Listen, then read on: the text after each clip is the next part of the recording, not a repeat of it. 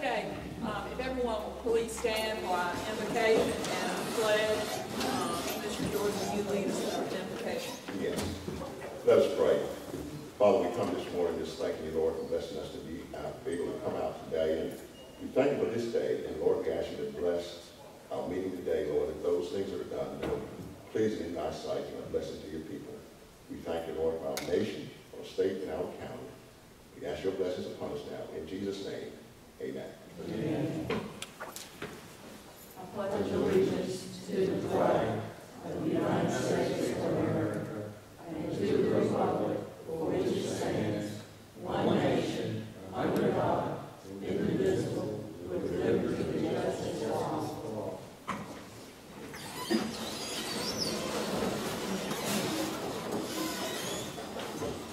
At this time, I would like to call the Gates County Board of Commissioners to order for our regular meeting on November 1st, 2017. First matter of business is approval of the minutes for our regular meeting on October 4th, 2017, our work session on October 4th, 2017, and our emergency meeting on October 6th, 2017. What is the pleasure of the board? Madam Chairman, I'll make a motion that we approve the minutes as identified with the noted corrections that's been sent to the clerk. And I second that motion, Madam Chairman. Okay, a motion has been made and properly second. All those in favor say aye. Aye. All those opposed. Okay, adjustments to the agenda before we get started. We do have some under new business. Number 13, to add under new business, awarding contract for 1 and 2 for wastewater system. Number 14 is the lottery application. And number 15 is for budget amendments 10 and 11. Okay, in addition to that, because of commitment by Mike McAllister, we would like to move the awarding of the contracts for 1 and 2 for wastewater system up before the public hearing, because he has another meeting to go to as well. That's 3 hours away. So we'll just put that under item administrative reports before the public hearing. That's the award of the contract for 1 and 2 for wastewater system.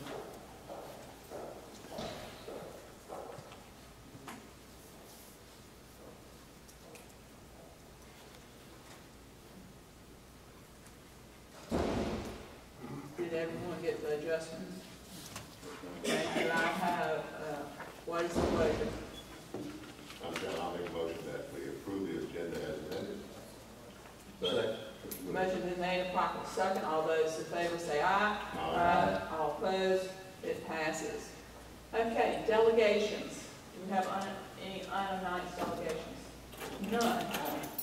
Okay, then of course we have announced delegations, the Gates County Joint Nursing Home Community Advisor Committee. Randy is not here? No. Okay.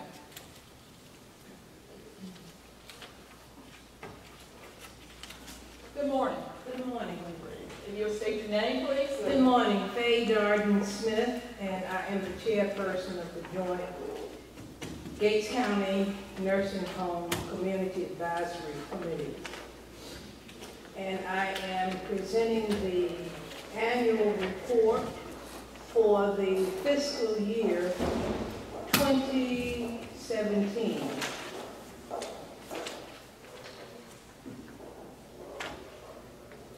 The members of the Community Advisory Committee are Vivian Britt Parker with the Hobbsville District, Arlen Hicks, Gates District, Margaret Welch Witherspoon, Sunbury Cortex District, Ann Parker Howell, your district, Bernice Johnson, Gates County Member at Large, and myself, the Gatesville District. What I will do is possibly go over the report with all of the things that we have stated in the annual report. Were all the homes in the county served by the committee? Yes, they were. Describe educational efforts by the committee. We had training sessions 4 times this year conducted by the region's long-term care ombudsman, designed to keep our joint CAC abreast of recent rules and regulations affecting nursing home and assisted living facilities in North Carolina. We discussed during training the impact of these rules and regulations regarding residents' Bill of Rights. B, we participated in seminars regarding long-term care resident Bill of Rights. We held monthly meetings to discuss, etc., residents' bills of rights and different other concerns of the facilities serving the long-term care residents in Gates County. We read and discussed periodicals regarding new trends in long-term care treatment. 3, describe community involvement by the committee. The Joint CAC directs the Gates County, North Carolina Church Ambassadors Incorporated to put on programs at the county's long-term care facilities, which are designed to coincide with red letter dates and holidays for the facility's long-term care residents. The church ambassadors then request funding for these programs if required from We Are Committed of Gates Incorporated to support the Joint CAC's approved programs. These programs are designed to enhance the residents' quantity and quality of life at Accordius Health and Rehabilitation Center and Gates House Assisted Living Facility. Describe problems encountered by the committee. Joint CAC members, most, not all, fail to prepare activity reports in a timely manner. And this is basically coming from the chairperson. Joint CAC members may not be fulfilling their necessary Bill of Rights duties regarding friendly visits to our county's long-term care facilities.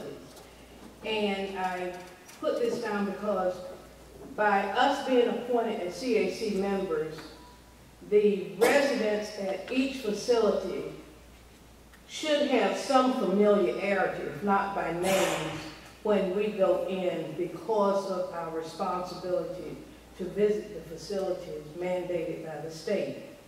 There continue to be inequities amid the entire community's involvement with long-term care facilities. A committee meeting space is necessary at both facilities. Was the committee involved in grievance procedures? No, we were not. Summarize the strengths and weaknesses of the facilities in Gates County. First, I will deal with Gates County Assisted Living Facility. Number 1, it lacks a multi-purpose room. It lacks a sufficient telephone switchboard. The new administrator shows a strong compassion for the facility's residents and employee morale. The activity director shows knowledge of the facility's mission, elderly assisted living and memory care. She demonstrates each discipline that has its own special needs regarding the various activities. Now, this is Accordius Health and Rehabilitation Center nursing home. Structural renovations are in progress aimed toward enhancing the residents' quantity and quality of life. The facility has an active residents' council. The facility has a high staff turnover. The facility lacks an adequate method of residents' transportation. Loitering of residents around the nurse's station. Unsecured main entry-exit door to the facility. Facility still lacks a multi-purpose room. Too much activity other than eating and serving occurs in the facility's dining hall. The dining hall is not adequately maintained for the residents' health and safety. The facility's choice of residents' food service fails to meet certain resident requirements of what have you, residential satisfaction. And the activities need to be more structured to improve residents' quality and quantity of life. Other comments. Other community and civic groups, including churches, need to be involved with both facilities at times other than Thanksgiving and Christmas. Commissioners, please revisit reimbursement of travel expenses for the joint CAC members. And due to the events of Hurricane Harvey, Irma, and Maria, the joint CAC recommends evaluation of statewide emergency action plans for all of the North Carolina long-term care facilities. This ends the report. Are there any questions?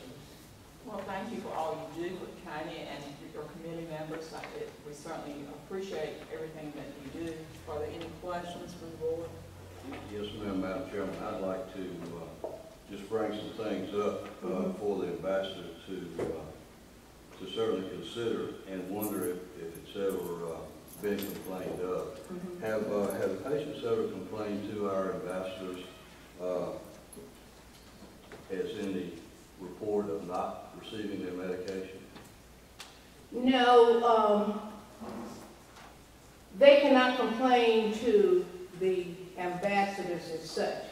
They have to complain to the CAC members, which are appointed by the Gates County commissioners. And then what we do, once we get that complaint, we pass it on to Brandy Jordan. We cannot write up complaints now because of the new rules and regulations that will be affecting the nursing home that went into effect July 12th. But we will consider that concern. It would, with your visitation and with your closeness with the residents and patients, I think that would be, I think they would probably let you know. Yes. And subsequently then you could let the staff know. Because I think that could be an issue in some places. Okay, we will certainly look into that. We are basically, we're trying to be on top of things. We were given a mandate that we cannot write up any complaints anymore. They have to be given to us verbally, and then as CAC members, we pass them on to Brandy Jordan, as I reiterated, and within 3 to 4 business days, they have to be acted on. That is a mandate by the state. Does Ms. Jordan let you know as ambassadors if she has received those types Yes, of human we rights have to, complaints? yes. And basically, we are the route where she gets the grievances. Recently, the Residents Council at Accordius has invited us to sit on their resident council meetings because they did have a lot of grievances that we had to funnel to Ms. Jordan. But hopefully things will improve. And the strengths and weaknesses are not there to attack them, but is to have a better quality of life for the residents who are there. Because that is their home, and the state is implementing new rules and regulations, whereas, well, commissioners, as you know, the appointments now, we have to be certified by the state to serve on this particular board. And if we do not perform our duties, we have to attend 25% of the mandated meetings, training sessions, etc. We have to fulfill volunteer hours. And these are some of the reasons that we ask that you revisit just traveling expenses for the CAC members, because we now have 2 facilities that we have to be in charge of. And for 4 times yearly, we have to do an unannounced walkthrough that becomes public record. The long-term care ombudsman gets one, the copy comes here, and it goes to the state. And they clock the hours that we actually put in at each nursing facility as CAC members. Okay, any additional questions? Yes. Do you know if the state has a rating system for the long-term care facilities? Like, this facility is an A, B, C, or D? Something like the restaurants have ratings. That way, it would seem that you could tell which facilities are considered 5-star, 4-star, whatever. Is there any kind of rating system that you're aware of? Yes, I don't know whether it's a numerical rating system, but we are to peruse the state survey book that is in each facility.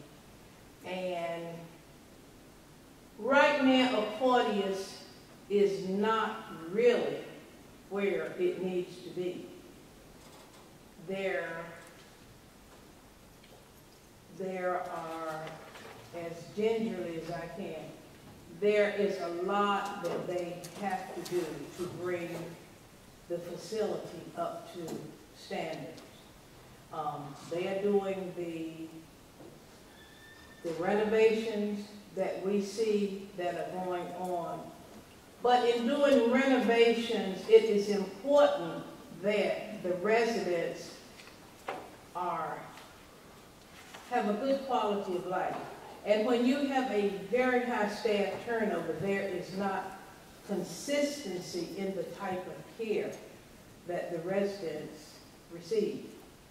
And that is one of our main complaints. Too much high staff turnover. And we hope that they are working on that.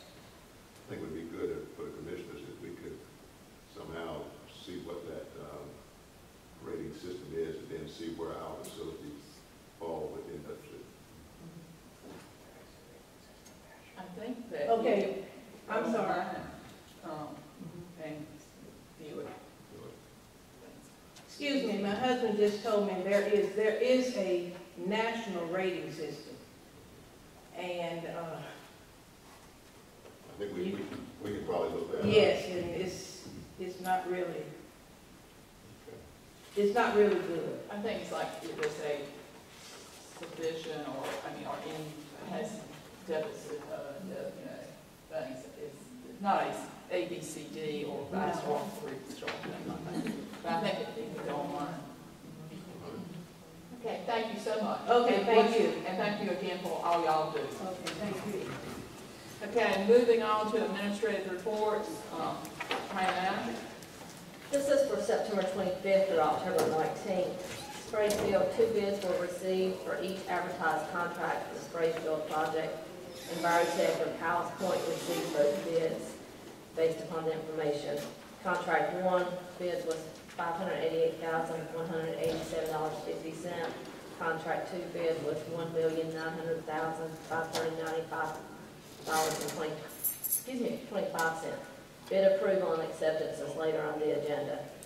The historic courthouse information provided by Andrea's Construction is in your packet and will also be discussed later. Courthouse roof. Pre-bid meeting was held September the 25th for the roof at the courthouse. On October the 6th, 2 bids were received. LaFace Construction Company, LLC, was selected as the lowest responsible bidder with a winning bid of $224,000. The anticipated length of time to complete the construction is 120 days, and LaFace would like to begin work in November. They were actually here yesterday and actually indicated it would possibly be beginning of December before all of the plans were completed. School construction. The Board of Education received plans for Central Middle School. Commissioners approved the need-based school grant application in the amount of $2.5 million, with all money being used for new construction. The county audit is not complete. Based upon conversations between the school board chair Felton, Chair Hoffler, Jody Hawks, Ted Cole with Davenport, and myself, We anticipate the earliest the county can appear before the LGC for loan approval is February 2018. Salary study.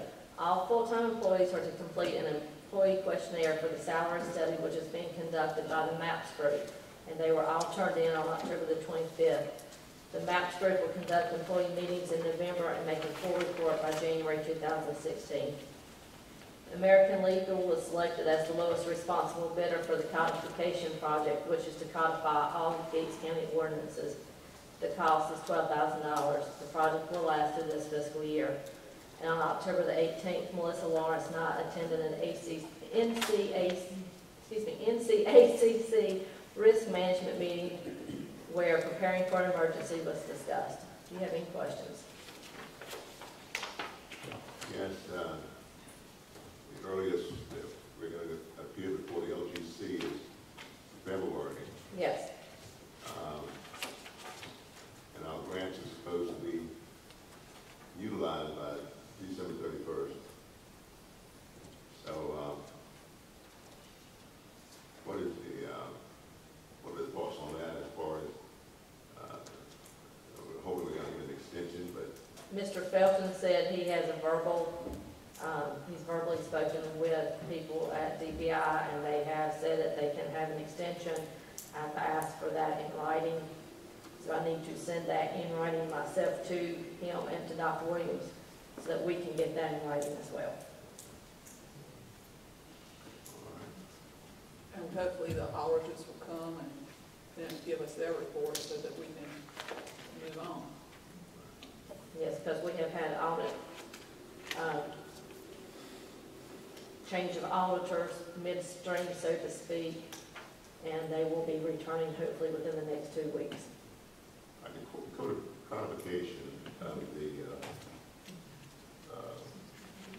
All of the ordinances. ordinances. What's driving that for $12,000?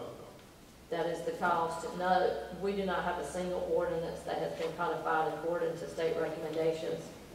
And that was money that was approved during the budget process to codify all of our ordinances, which include the noise ordinance, zoning, subdivision, anything that's an ordinance, including our personnel policy, could also be included.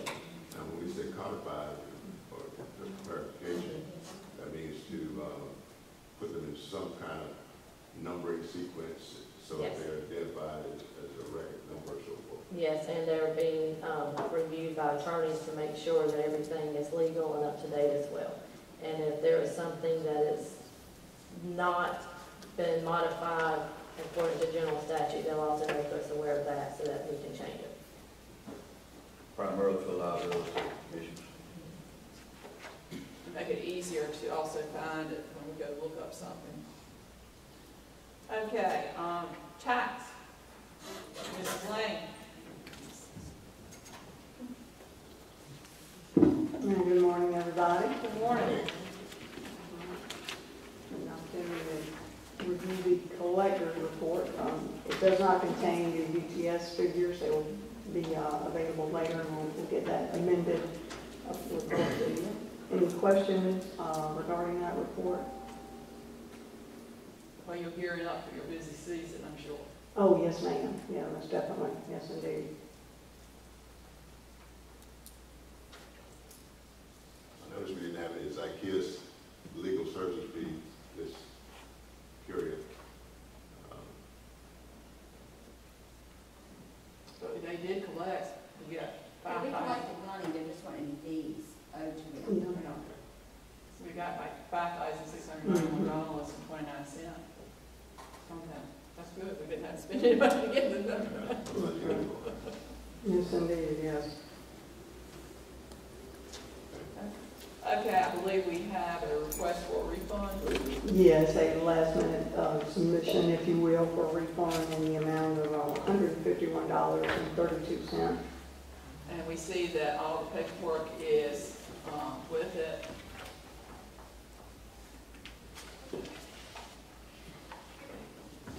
Your information, plate and sticker, That's right, the tags were turned in, of course.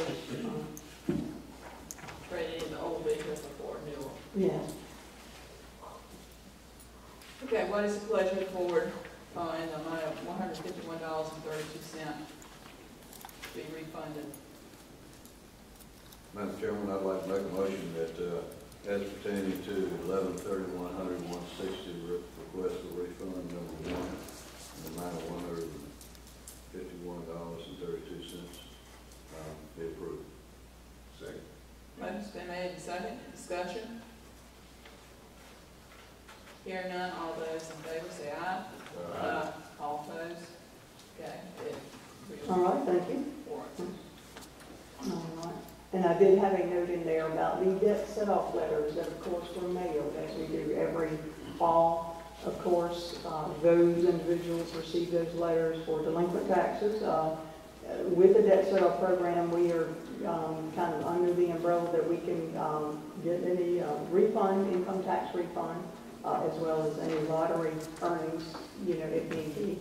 We've had a few payments trickle in. We'll upload those that have not paid into this week and next week into that clearinghouse program. So I just want to make the board aware of that, as well as the gap billing letters that were mailed out. As I mentioned not long ago in the commissioners meeting, that was going to be something that taxpayers were going to get those bills for those vehicles that have been parked in the yard. We've sent about 46 letters out. So far, we've not received any payment for any of those bills, if you will. So about $623.54 that was actually billed out for gap billing. Just wanted to make the board aware of that. If the phones ring or people have questions, we invite them to call us. They're going to be a little perplexed as to getting that bill when they paid it at DMV and the penalty and that kind of thing. So just have them call us. We'll be happy to answer any questions regarding that. Okay. Thank you so much. All right. Okay.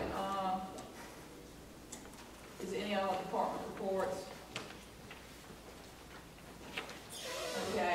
Just a couple of articles of interest on your table.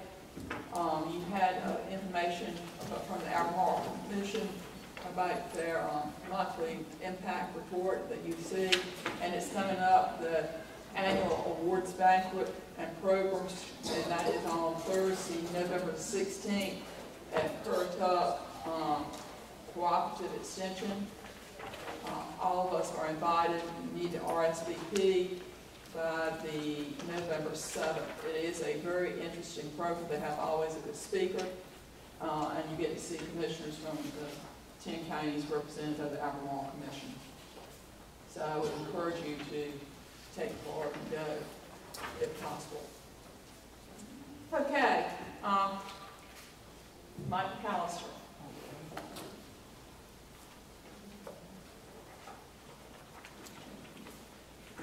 Good morning. Good morning. Nice to see you. It's been a while. It's been a while, and we're finally getting to a point that we're actually going to start moving the dirt, which I hope. I didn't think I'd see the day. I didn't either. It's been a while. It's been a struggle.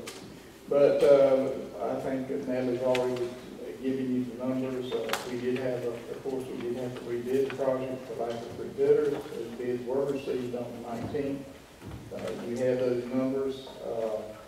The contract one, which is Honeypot Road and Force Main, is a little under budget, and the spray field is a little over budget. So we came out about with a difference of about $269,974.15 was the overage between what we had budgeted back in.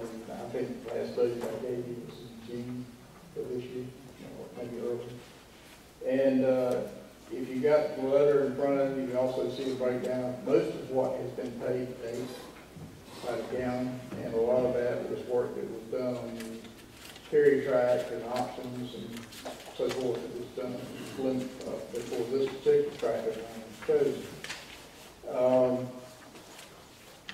I did check on Envirotech Unlimited, which was the low bidder. I got pretty good feedback from an engineer that works with him on a regular basis on very, very similar projects. He had good words to say about them, said he did good work with the record.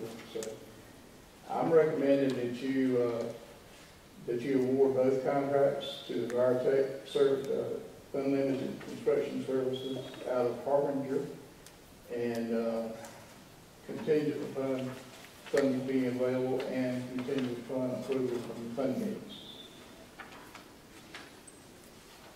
Okay, you've heard what Mr. McAllister has recommended. Do y'all have questions for Mr. McAllister? How long has Envirotech Unlimited been in business, and how long has TA Loving been in business, if you're aware of that? TA Loving has been in business since 1925, and Envirotech, I think, has been around maybe about 30 years. About 30. Yeah. So it's not something that's just popped up? No, no.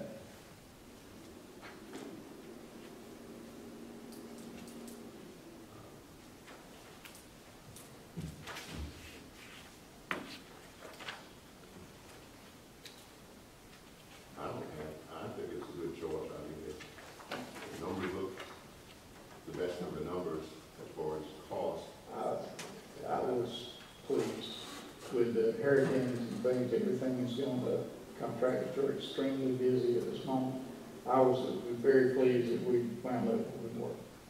And we're probably talking $750 million difference in the two companies for both contracts. And a lot of that's got to do with location. With location, no problem. First, the T11 is located in Goldsboro, so there's a lot of per diems that they've got to encounter. And of course, utilities is right down the road, probably 30 minutes. A little longer than that, but Well, 30 minutes. what is there any additional questions from the board? I'll entertain a motion. Madam Chairman, I'll make a motion that we award the waste system contract to the Envirotech Unlimited Construction Services as recommended by our engineering firm, Municipal Engineering. Okay, a motion has been made. Do I hear a second? Yes, ma'am, Madam Chairman, I'll second that motion. A motion's been properly made and seconded. Any additional discussion?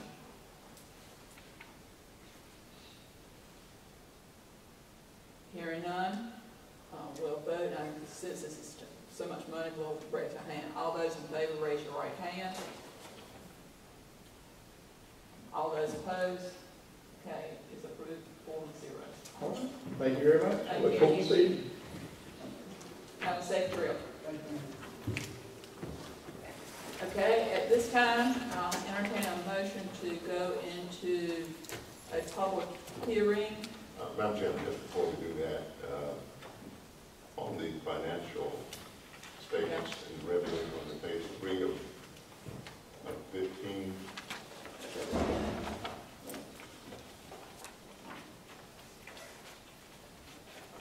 Yes, sir. under the, next to the last item, miscellaneous revenue. Okay.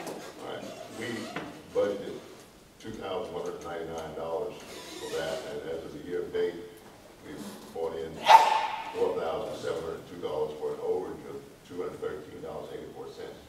I'm just curious, where would most of that revenue come from? I'm gonna have to look it up. Certainly, it's better to have that one on the revenue side, extra revenue coming in. Oh, it's good, but it's good. You know where it's coming from.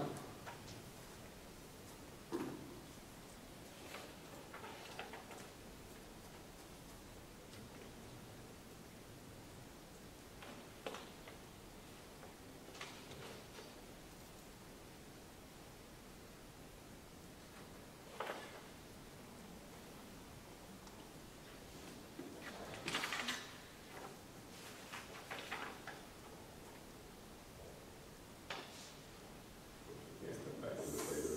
Some of this was insurance money that was received, it appears. And there was also the Monsanto grant is the bulk of that money. That was for Gatesville Volunteer Fire Department. Yeah. Remember, That we passed through. accepted as a pass-through, and then we write the check. And there was a a reimbursement for an emergency management worker who had a grant that was paying for some meals, and we had paid for it, so the money went in here to offset some payments from last fiscal year. Basically grants and insurance reimbursement. For some of it, because several of these things were to, and some of this is listed as in batches, and I can't get into the batches themselves, but some of it has to do with some reimbursement and posting for period 13 revenue. I remember the Monsanto grant that we did, you were got it the previous year, and it comes to us, and then we give it to the fire department. Okay, at this time, I entertain a motion to go into closed session. Public hearing. Public hearing. Keep it straight. Public hearing to deal with GETS programs. Chairman, I'll make a motion that we open up a public hearing regarding the GETS Inter-Regional Transportation System grants. Second that motion, Madam Chairman. Motion's been made and second. All those in favor say aye. Aye. Okay, at this time, we're in the public hearing. Patrice, I always enjoy when I get my book and see this much reading to do. I'm glad you enjoyed it. I was being facetious. I got it. Yes, this is the annual administrative grants for transportation where we pay the cost for the building and administrative staff. This year, it's about $16,000 less than previous years. There's a little cut across the state with some of the funding, but it's the same program that we do every year. It's for the administrative, and the capital is to replace 2 vehicles that have met its life expectancy.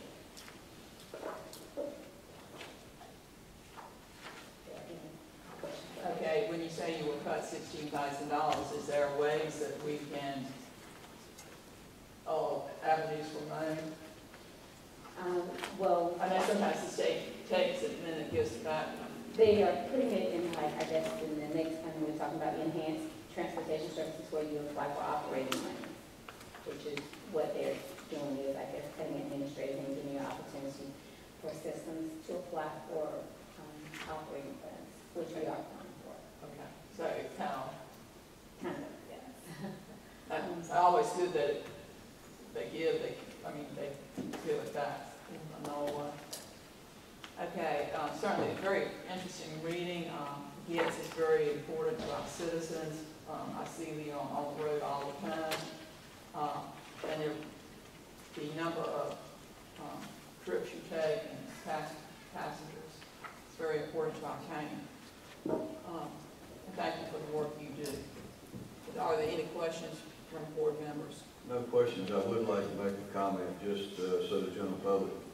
Patrice is very adept and she allows me to sit on that board and I learn a lot from that. But I don't know that everyone is really familiar, Patrice, with the fact that sometimes you're called upon to drop off someone maybe in Pitt County at the hospital, and subsequently they have to stay X number of hours because of the appointment, and it puts you in a bind transportation-wise. And I think the board would probably like to hear a little bit of that, how you also combine that with working with the DSS in getting these folks home. Well, we have, of course, an annual plan that we put together as to what places we go and where we go. In addition to that, since we're a county department, we work very closely with Gates County Social Services and taking their clients, because if we don't take them, then their social workers have to leave work and they have to go and pick them up and take them places. When we take them to other areas, and if they're not ready by the appointment time, if we have to leave, someone has to go back to get them, so it's either us or the actual office employee. So it kind of cuts into some of the service plans that we do. But we try to do the best that we can or whatever, try to make sure that the social workers don't have to take time out of their schedules to go. For the most part, we have had a few clients that we've had to leave, but we'll go back to get them. It actually is just, from a perspective of Medicaid, Medicaid has a requirement that if they are going to the nearest provider, the service has to be provided. So if the client stays over and it's over our time, as the county, we have to pick them up. And being a county department, we take that task. Thank you, ma'am. And additionally, maybe the VA hospital, sometimes we have VAs that a veteran is stuck there. So The VA hospital situation is a lot better now that we have the one in Elizabeth City. It's not as far, and we go back and forth daily at Elizabeth City. We generally don't have a lot of that when we go to Hampton VA. Most of the time, if people are going to have extended stay, they know that ahead of time. But for the one that they've added in Elizabeth City, it really has helped. thank you, ma'am. I noticed on the grant that, as we always do, we have a local funding matching amount. And I see for this first grant is $67,000.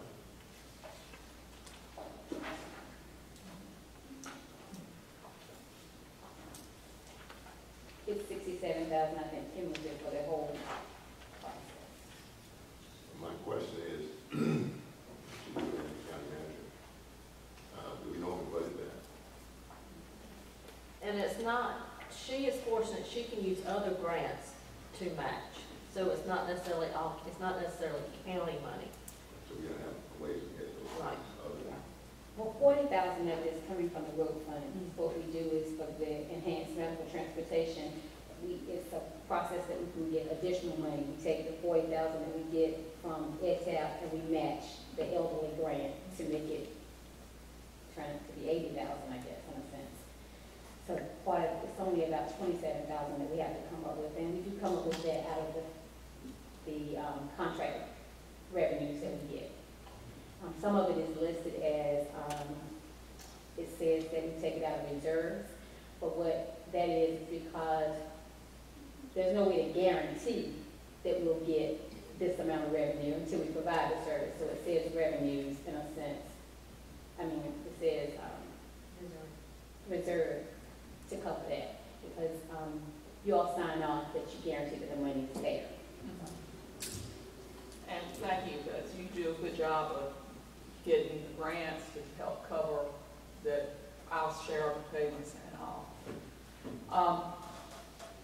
Do we need to do these both separately? This year we can do it together. Oh, we can do it together. I'll entertain a motion at this time to approve the annual Community Transportation Administrative and Capital Grant application, as well as the Enhanced Mobility of Senior and Individuals with Disabilities Program Grant application. So moved, Madam Chairman. Have a second? Second. Okay. We have a motion and a second. There's no further discussion. Hearing none, all those in favor say aye. Aye. All those opposed. Thank you. Thank you. Oh, God, you didn't come out of public hearing. Do I have a motion to come out of public hearing? So moved. Second. Okay, a motion's been made and seconded to come out of public hearing. At this time, we'll take the vote for the, We're all in favor. we're all in favor of the FY 2019 Annual Communication Transportation Administration and Capital Grant application, as well as the Enhanced Mobility of Seniors and Individuals with Disability Program Grant application. Does the person who made the motion still want to make that motion? So moved, yes, ma'am. And a second, I think we had two. Second. Okay, all those in favor say aye. Aye. All those opposed. I apologize. I'm not on my game tonight. I think I watched the game last night on TV too long. Okay, moving on down. Customer Service Policy Amendments. This was brought to our attention last month in September due to changes in state that we had to come in line with ours. And the big difference, of course, was the number of days. The late fee has to be implemented, actually, the due date, actually, 10 days. When we had been doing it a little bit longer, but state general statute says it has to be done in 10 days. On page 8 of that policy is the statement that you requested Diane Hendricks to go back and put in writing so that you could read it and take a vote on the policy today. The statement's in the middle of the page and highlighted in yellow. And that was the second area.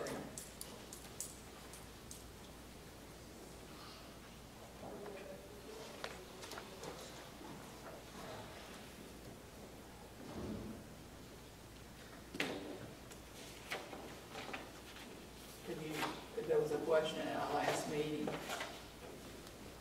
on page 8.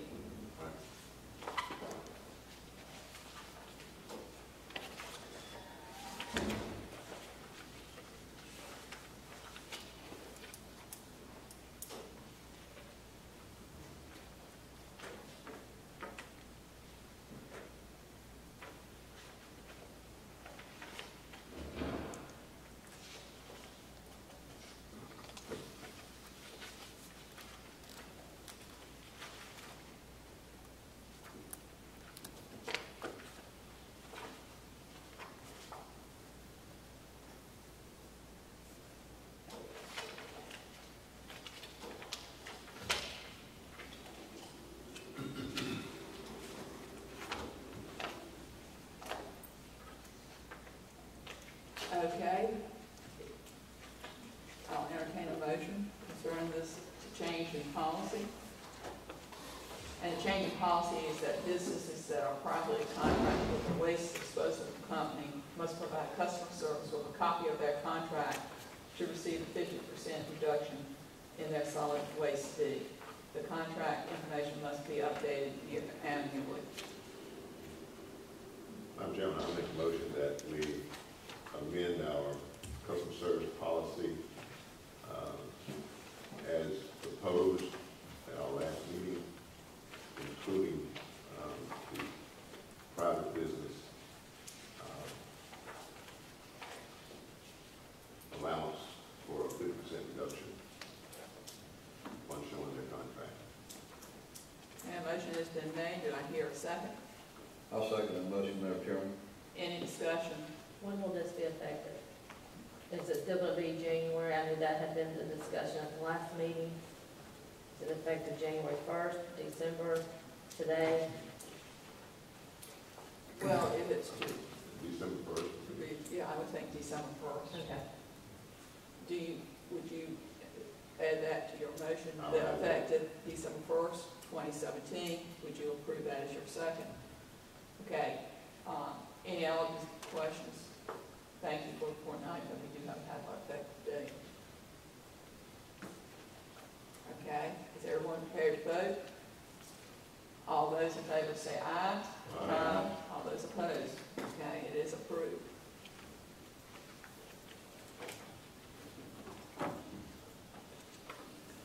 Effective December 1st.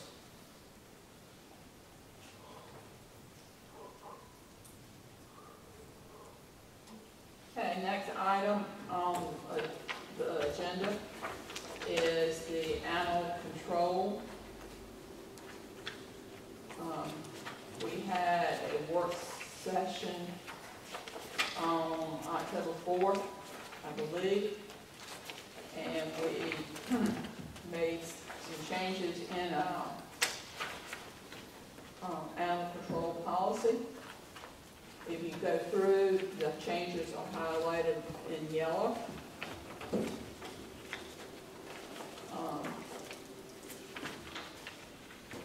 The first change that was made was that inhumane conditions under the definitions, pens full of feces, water full of algae and dirt, moldy food, foul odor, unclean, decomposing, or dead animals producing pungent or odors, and grass 12 inches or higher. That was added to that.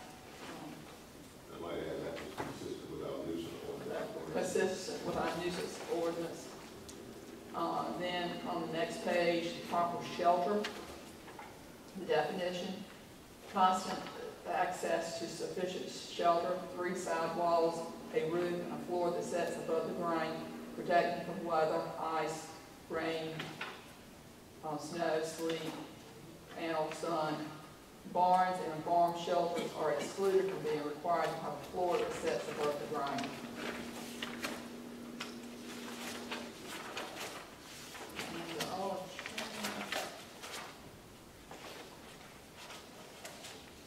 Okay, we eliminated the quarantine fee. That is in 307.1G.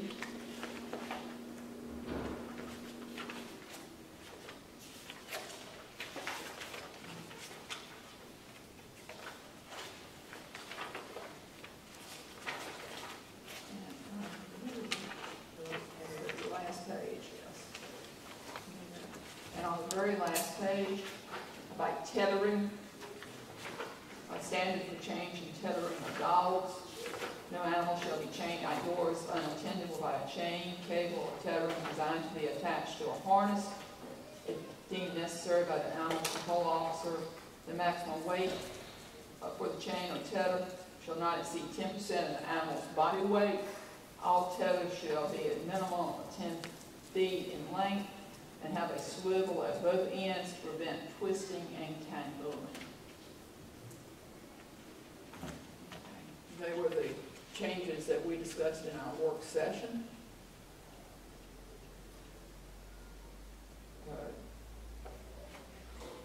Any comments concerning those? I think they were all incorporated As we intended. yeah. And we have to have a public hearing on this. Yes. Well, I'll make a motion that we approve the incorporated changes and have our county manager to set up a public hearing for next meeting within the, 30 days, whatever the time that is. Well, we don't have a second meeting this, okay, can we have it on this Monday? If we can't have, can we get it done by Monday night? So we'll have a public hearing Monday, the, is it 20th? Okay. So are you going to put that, the approval of, to have a public hearing on November 20th for the animal control ordinance? Yes, approval of animal control ordinance. Okay, do I have a second? Second that motion, Madam Chairman.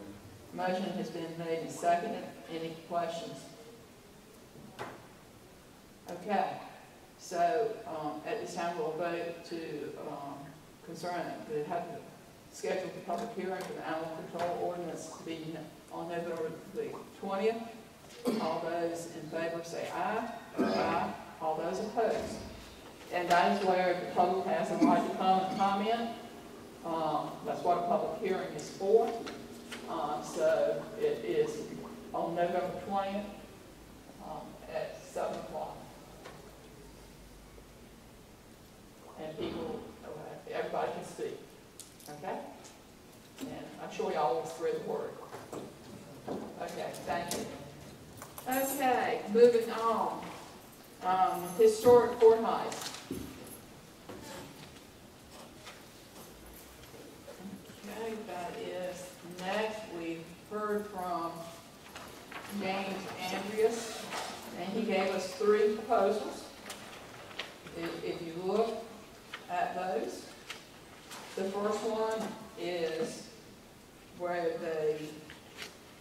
the difference is how you help, if you have a complete tear down of the west wing, do you keep the roof on one or the way you move the roof? The first one is the all-inclusive where you, The first it's one, just the first one in your packet is the 379,000 one. That is the one that follows the package that Clearscape submitted with all of the metal supports that would be designed specifically for this building that would support the roof. The second one is the option that James Andrews provided from a moving company that would hold up the roof.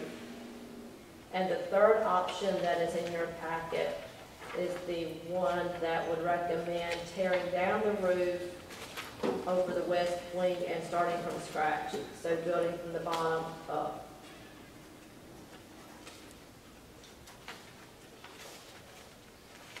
Then our Clearscape give us a recommendation, Clearscapes is number one.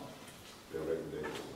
Well, that is what they had provided in the initial communication, when then you asked us to go back and find out what were other options. So the other two options are to hold it up as recommended by the house mover, or to tear down completely and start over.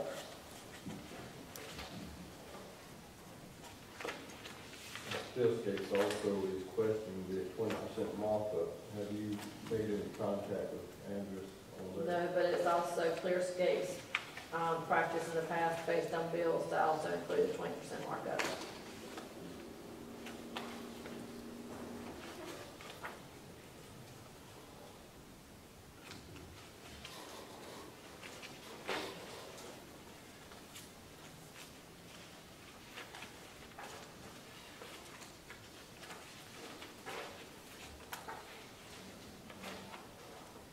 I wish they had named each one of these as something different, it'd been a little easier to keep up Well, with. there are different dates on each on them. Yeah. That's true.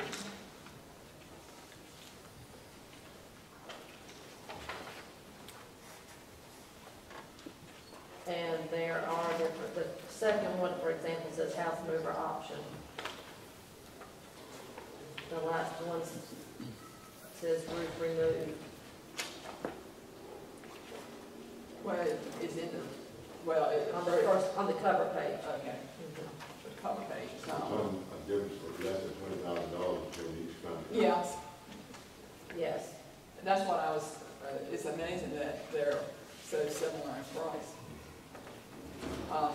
From the one that's with the steel concrete, it's only $3,000 more than the one where you have the ice loop. I would thought it might have been a lot cheaper, but I haven't had a problem with that.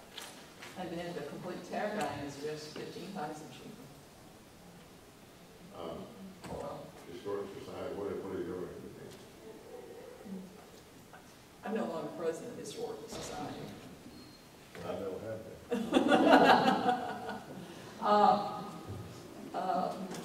They just want it done. The only comment I would make is, I would like to see this done. I think that, in the time that I have been keeping up with this, the price has probably at least doubled. It seems like we're kind of being held hostage, but whether we can get some of them, I don't want to go back through the process of trying to start all over again and get someone else. You know, it's been sitting over there as an eyesore for, I don't know how many years now, 6, 7 years. And until we get something done there, it's going to look that way, and everybody that comes through the gates, well, that's the first thing to see. And Natalie has provided us something I think would be very useful in going forward. And if we got to approve a contract, but she has provided each one of us with a plan of what the building will be used for. And I know this comes up to a question to all of us sometimes, from anybody in the public, why are you doing this? Why not just tear it down and make a parking lot? But this is not something being done just to be doing it, because it's one of the oldest courthouses left in the state. There will be use by the county in it. There'll be several offices put in there. There'll be the county manager's office will probably move over there. The commissioner's meeting will probably move over there. There are just several different events that will be placed in there. Of course, we have the Patriots room, the Bad Euro room over there for historical purposes. And that's just, I'm glad to see that. I appreciate that. But I think we need to go ahead and approve one of these and get it done. And we also have $164,000 allocated. We have $164,872 left in that line item. So we're gonna need to come up with 200,000 for that. And I think, I cannot speak for any of the, for the Historical Society, but they might think of donation. I think once you see some progress being made over there, we may get more than that donation. And also, there are potentials for at least some help through Covington, and I think we can get some help from them. That's a grant. I'm not sure about Stedman, but there are a couple of potentials that we can think as avenues as well. Are we gonna apply for those? Yes, we are. I think the due Well, date. the Historical Society would have, there's one, I believe, only the Historical Society can apply for it. And one is, One, I believe, the county can apply for it. I'll have to double check on that one. and I think the Historical Society, like the Thad Ewer room, I think they are planning on doing that room, because they had, saxophonist memorabilia and all. But I can't speak for them, but I know they received money from the General Assembly and all for that. So. Okay, what is the pleasure of the group? I kind of agree with Mr. Feller, we kicked this ball down the road too long. We make a decision. Let's go forward. And concerning, we do need more office space for, people are on top of each other in some of our offices. And this chart's very helpful. So again, I would just reiterate what Commissioner Felton said, to our county manager. Because I think once our citizens realize what's gonna happen there and the monies it'll save in the long run.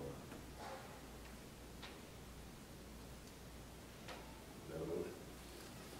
I'll make the motion, yes.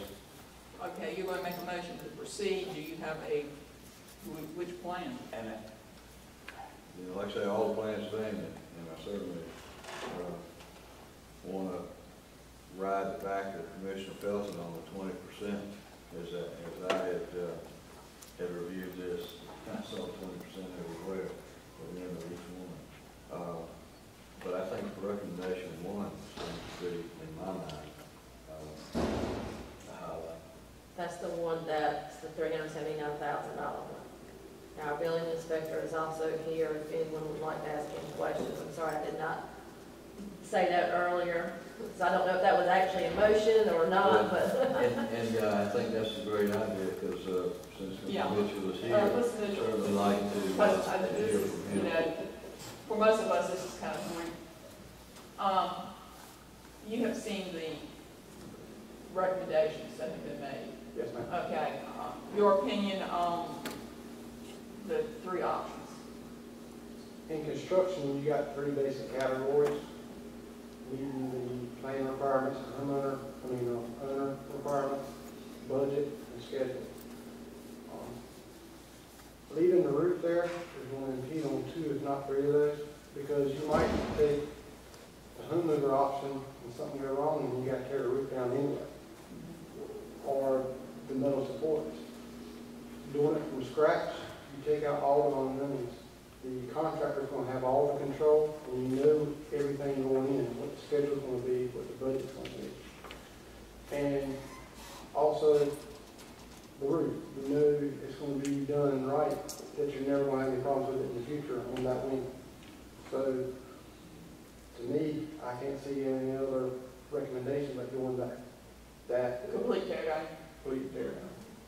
I believe you spoke with Reed Thomas, and he said it would be okay for us to. Correct. Reed Thomas said that because of all the work that had been done, that he did not have a problem from a personal standpoint or from the state historical office's standpoint if the entire west wing was rebuilt, including the roof.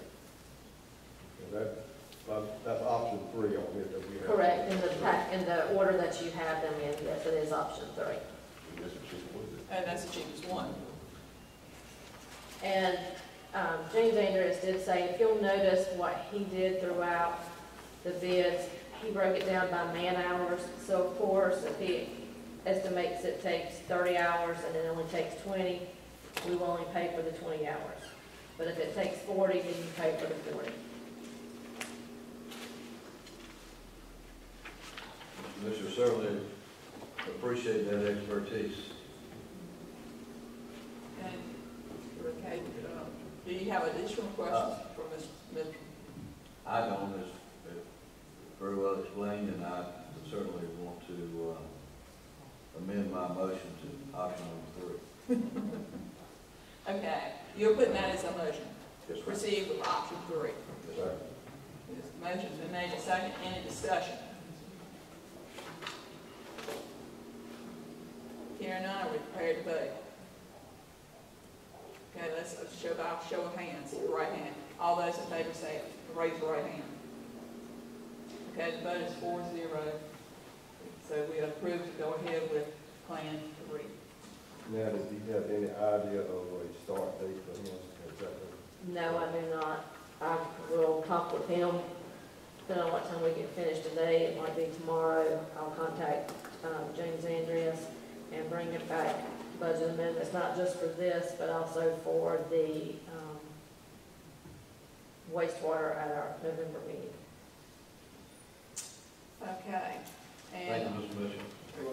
and we will try to make some contacts about these grants as well, between now and then, to see what it would be eligible for. Okay, the next item, moving to new business, do we need to take a stretch break?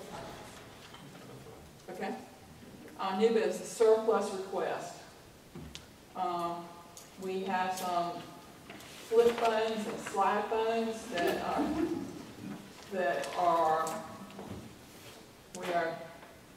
I'm asking that they be destroyed due to age, and this is allowed under the procurement policy. Okay, do I hear a motion to, these are not numbered, but the request for construction of the 6 phones and, That's all it is, 6 phones. okay, all 6 phones. How do you restore it?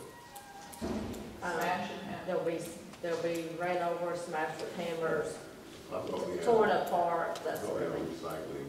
That we We still need to probably take them apart just to be on the safe side. because of the, Even though from what I can see, there's not really anything on the phone, there's not any number saved or anything like that. But they do not work, they do not hold a charge. And you cannot buy batteries. We'll have access to a furnace, too. okay, I'll entertain a motion. I'll make a motion, Madam Chairman, that we dispose of the phones, the surplus phones as presented in our surplus record. Okay, I hear a second. Yes, ma'am. Second. Motion's been made, second, in discussion. Hearing none, all those in favor say aye. Aye. All opposed? Okay, so y'all start destroying. Okay, request for surplus, this is a 2008 Chevy Colorado, 5-cylinder, 126,168 miles.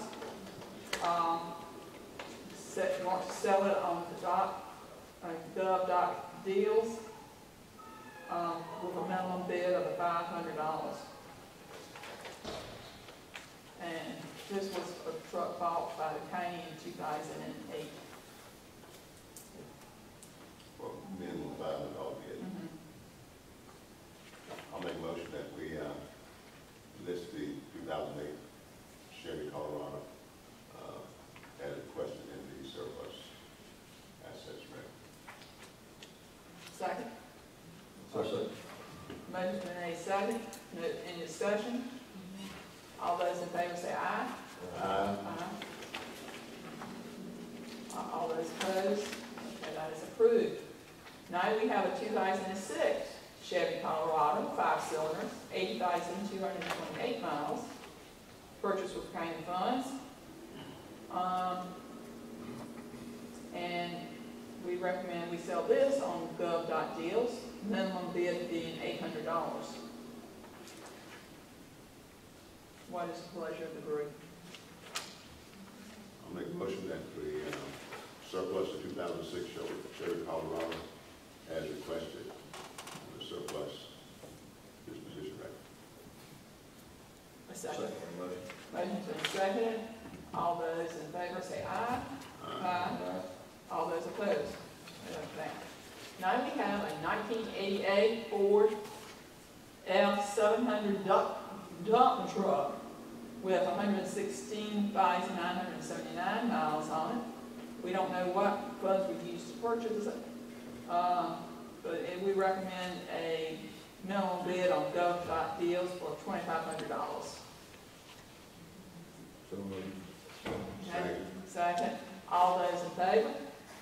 Aye. Aye. All those opposed? Okay, we're getting rid of vehicles. We'll have some more parking in the parking lot. Oh, well, okay. All of those are not in the parking lot, by the way.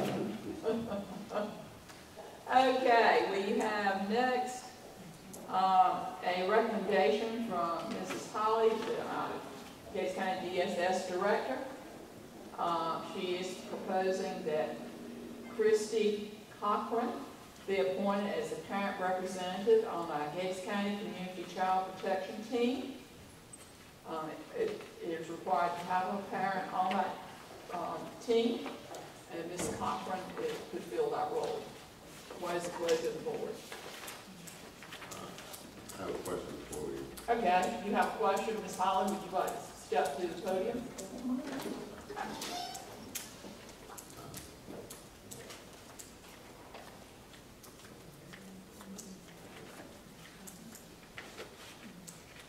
I'm not opposed to this, but I certainly would like to know, have we touched base with her? I'm pretty sure you have. Yes, and she has agreed. Matter of fact, she was just appointed to serve on the Gates County Child Fatality Prevention Team, and the Gates County Community Child Protection Team and the Child Fatality Prevention Team, we are joined. We have our meetings at the same time. Okay, so it's not an additional meeting for her?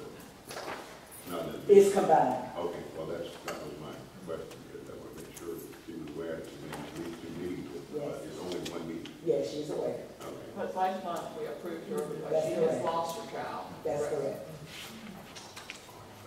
Okay, so motion has been made and, no motion has been made. I'll make a motion that, is Cochran, be appointed to the Gates County Community Child Protection Team, as requested. I'll second that motion, Madam Chair. Motion's been made and seconded. Any further discussion? Hearing none, all those in favor say aye. Aye. Okay, Christmas lunch. We haven't even had Thanksgiving. There's, and Ms. Hendricks could not be here today due to staff shortage and customer service.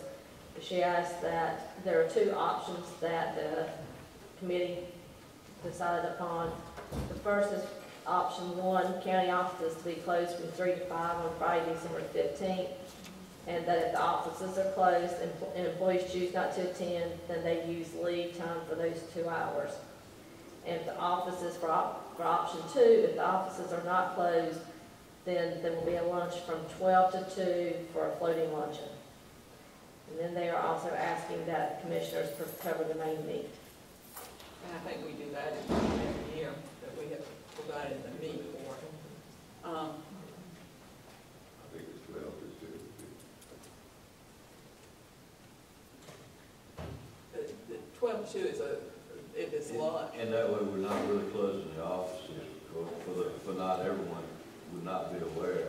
They might travel some distance to do some county business and find it closer to, Also, people like to sometimes, holidays, pay stuff, the water and everything, get it straight, taxes, all that. Is it recommendation of the board that we will pay for the main meat and that our preference is option one? Well, option one is the 3 to 5. Oh, no, option two. Which one? Oh, yeah, it's Okay. option two. I'm sorry, 12 noon to 2. 12 to 2. Spot on. Yes, ma'am. I'll make a motion that we, Well, I think Ray made the I'll motion. say, Okay. Motion has been made and properly seconded that we have the Christmas lunch from 12 to 2 at County Extension on December 15th, and that the commissioners will pay for the meal. Any additional questions? Hearing none, all those in favor say aye. Aye. All those opposed. And I would encourage all staff to attend those. Commissioners are generally there. It's a time to socialize just a little while, and you can work at I think, in your offices, to maintain your offices, and also come. Well, everyone is required to take a lunch hour anyway. Yeah, everybody has to take a lunch hour, so take it with us. We certainly would enjoy seeing you. Okay, the next one is the lottery application, and that is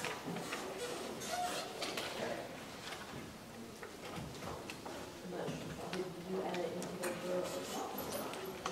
Did you add it into the book? I know it's not in the electronic packet. we have it. Okay. We have it. I know It's it. the same application that we approve each year. The commissioners have to formally approve it in order for us to receive our lottery funding each year.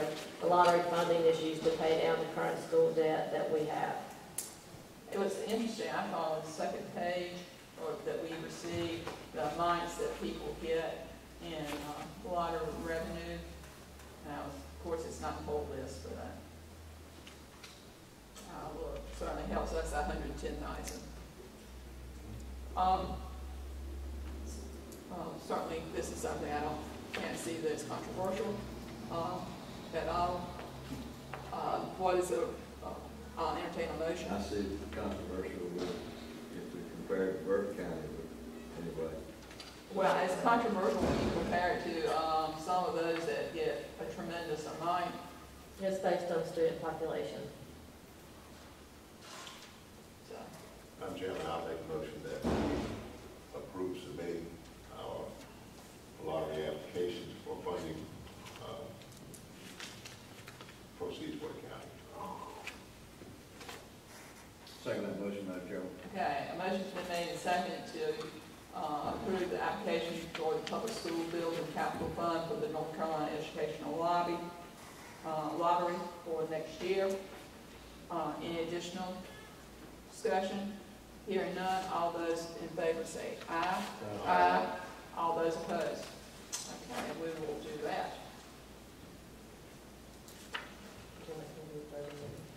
Okay, and we have budget amendments to do. And the budget amendments are.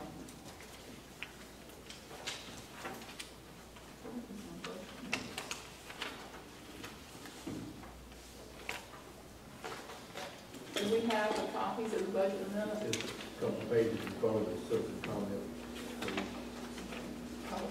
In front of it. There's two, number 10 and number 11. It's there. Number 10 is a request from Cooperative Extension to appropriate funds from the school-age child care from their fund balance to the school-age child care line item to replace a 4-H shed in the amount of $6,000. Madam Chairman, I'd like to make a motion then for approval of budget revision number 10 in the amount of $10,000. 6,000. I'm sorry, 6,000. Still stuck on 10. I'll second that motion. Okay, a motion has been made and properly second to approve budget amendment number 10. All those in favor say aye. Aye. All those opposed? Okay, budget amendment 11. 11 is additional funding was received for the Crisis Intervention Program for the Department of Social Services in the amount of $5,679. I'll make a motion that we approve this request for $5,679. I'll second that motion, Madam Chairman. Okay, a motion has been made and properly second. Any discussion? Yes. A question along with discussion, and maybe Ms. Holly can answer. Is this also a part of Trillium Crisis Intervention? No, application is from the state. For social services, it's not uncommon to receive more than one during a year. Yes. Very well, thank you. Okay, motion's been made, properly second to approve amendment number 11, to provide additional funds to the crisis intervention program. All those in favor say aye. Aye. All those opposed? Okay, it passes. Okay. Anything else that needs to be brought before us? Madam Chairman, I wanted to bring this up. I probably should have got it on the agenda. But I've been made aware that the, what we call the swap houses at the convenience sites, that they were, the one in Sunbury was removed because of roof leakage and damage in the floor. And I've had numerous citizens and site workers to ask me about that. It was really providing a service to the citizens of the county that was really beneficial. Many would like to see it come back. I've even had some to say that they could have fixed it for themselves. They could have fixed it because it was only about a small area. It was not that much of a problem to put a new piece of plywood in there. And also, when we don't have those houses, things are going to be thrown away or put into the dumpster, which we have to pay for disposal of. So you know, it really helps the county save money by having those houses there because it reduces the tonnage that we have. So I really would like to see us work towards bringing back those, they say they call those swap houses, or whatever we call them, shops or whatever, and so that the citizens can put things in there that can be used by others, but they don't want to, you know, they're no good to them, but someone else can use them, and that way we can save on tonnage as well as provide a service to those citizens that are going to use them. I think probably the one in Sunbury is the only one that was in the county, wasn't it? The one in Sunbury was the only one remaining in all three counties from a grant that purchased them. When Angel White contacted me, she said no one, she had been several times, there was never anything in there, the roof was leaking, the floor was falling in, and it was damaged to the wall. And I contacted the other two people who were on the PCG committee from our county, and we decided that not to repair it was going to cost over $3,000 that the county would have to pay for. And there are other places now that they can recycle their materials. They can take it to the Sunbury Boutique, which is, if you remember, a couple of months ago, Mr. Milton Carter came in with Ms. Johnson and asked to put up signs to encourage people to donate to there or to donate to other causes. So there are other places that people can recycle. I know personally, I've been checking on that swap shop in Sunbury, and it didn't have anything in it. Well, from what I'm being told, people take it out as soon as they get it. They put it in there, it doesn't have time to live around.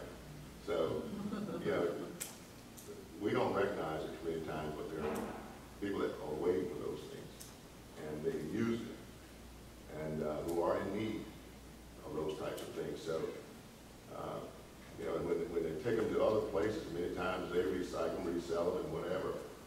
So, I thought it was a good project to help those in need, and you know, if we have an opportunity to bring it back or do a FIFO grant for another one, I think that it would be a good thing for the citizens of the county. Because I've been inundated.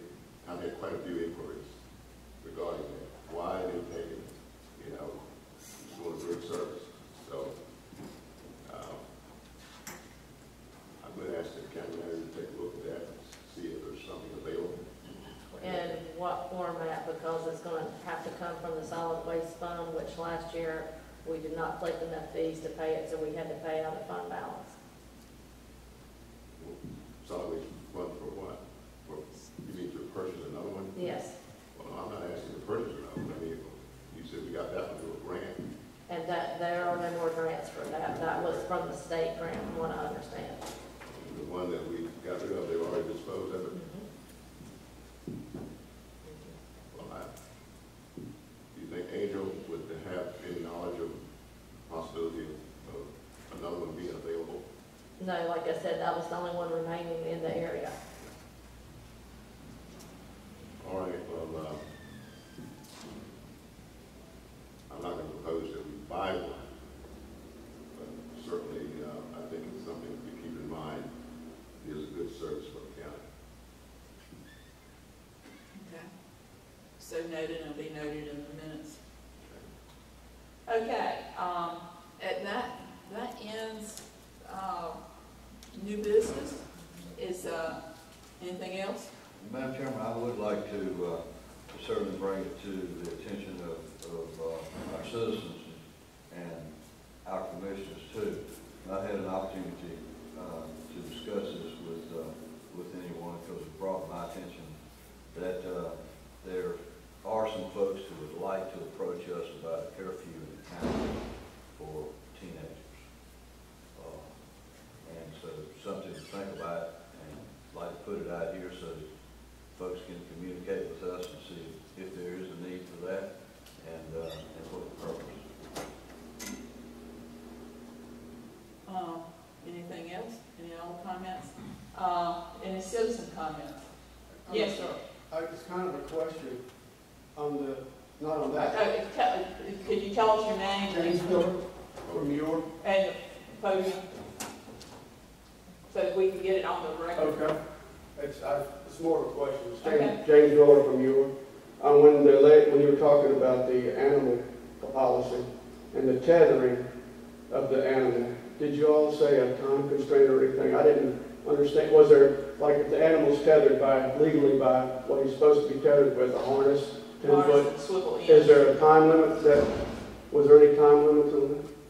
There was not one mentioned in that, and that's something you need to probably bring up Okay. at the public hearing. Okay. And the other one was the lady talking about the nursing homes. She did a good job, but I was unclear. She was indicating that one of the nursing homes had a lot of violations. She didn't say it that way, but it indicated that way.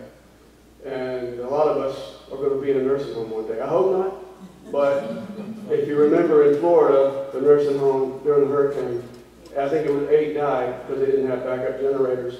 They didn't move them when they should have, and they're closed. And I think there's a lot more, 42 of them they were looking at in Florida.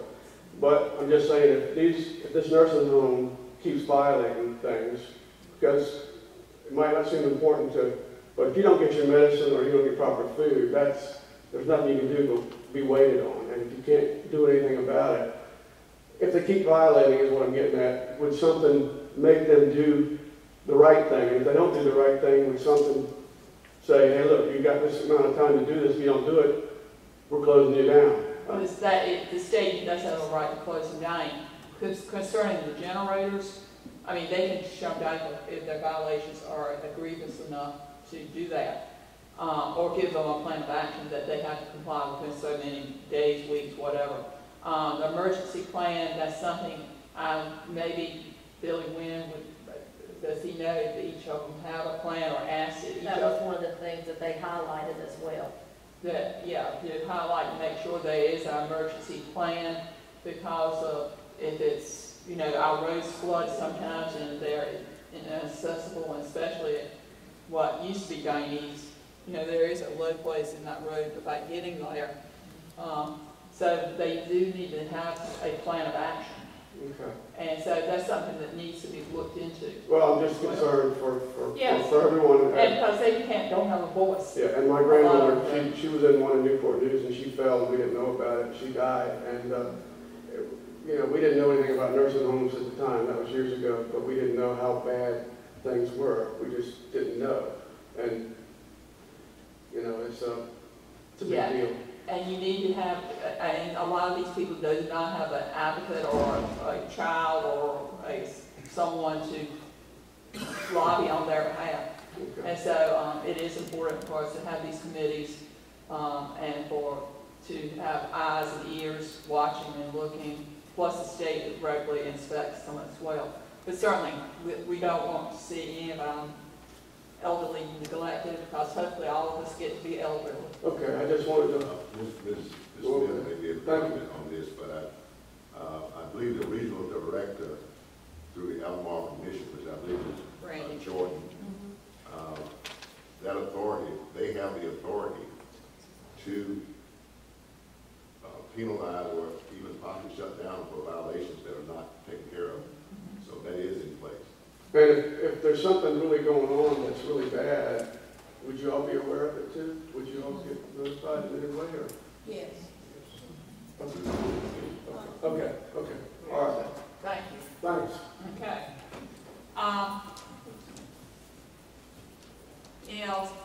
Thank you, Mr. Ewer. No, excuse me, from Ewer. So many Ewers live in Ewer. Okay, well, we'll start with Commissioner's comments. I think I'll start at this end and go to that end this week. Thank all of you for coming. I do have a person here from my area of the county, and I appreciate Mr. Jordan for being here. And but we appreciate each and every one of you. And like I say, we are your, if you have concerns or like things in the county, contact us. That's what we're here for. As we move into holiday seasons, I hope that we can have charity for all in the next months and that we have in November and December and throughout the coming year. Of course, as all of us, we are concerned about the events in New York that occurred in the afternoon yesterday. We need to always be vigilant of our surroundings and be aware of what is happening. And we need to pray for our country, our state, and our county. Yes, it is. I concur with all those things Commissioner Hopper said. And I do thank our citizens for coming and being a part of the commission meetings, because it all starts here at the local level. And then, we go up to state, federal, and so forth. But just thanks for being here, being a part of it, and making sure that we make decisions that are decisions that the citizens are going to benefit from and really appreciate. So have a good day. Keep our nation in prayer. We need it. Thank you too for your attendance and your diligence and the interest in the county business. I also want to make a nice one, I guess, or just a reminder that November the 11th is Veterans Day. It happens to occur on Saturday this year. The Historical Society has been putting on a program for the veterans for the last several years. There will be another one here this Saturday, next Saturday week. And I just encourage everyone to attend and to remember the service that these veterans have done for us. They give us the privilege of being able to sit in here today and not have to worry too much about somebody coming through that door and doing harm. But just remember all of these men and women that will be showing up in here Saturday morning at 11 o'clock, and come out and just give them your honor. Just tell them thank you. It'd be very much appreciated. I want to piggyback everyone else's thank you certainly for your attendance and the input, but primarily for giving us calls and letting us know what's on your mind. Therefore, it really makes our decisions easier. And we do look for the easy way out when we make those decisions. But we do want to make the right one. I would be amiss if I did not thank all of my colleagues here as commissioners, but our county manager and county clerk as well, for the job that they do that makes our job a little bit easier in reaching the decisions that you want. So thank you. Madam Chairman, one more thing. On the Veterans Day, the speaker this year is Stuart Riddick. Some of you remember him, I'm sure. He's a year younger than I am.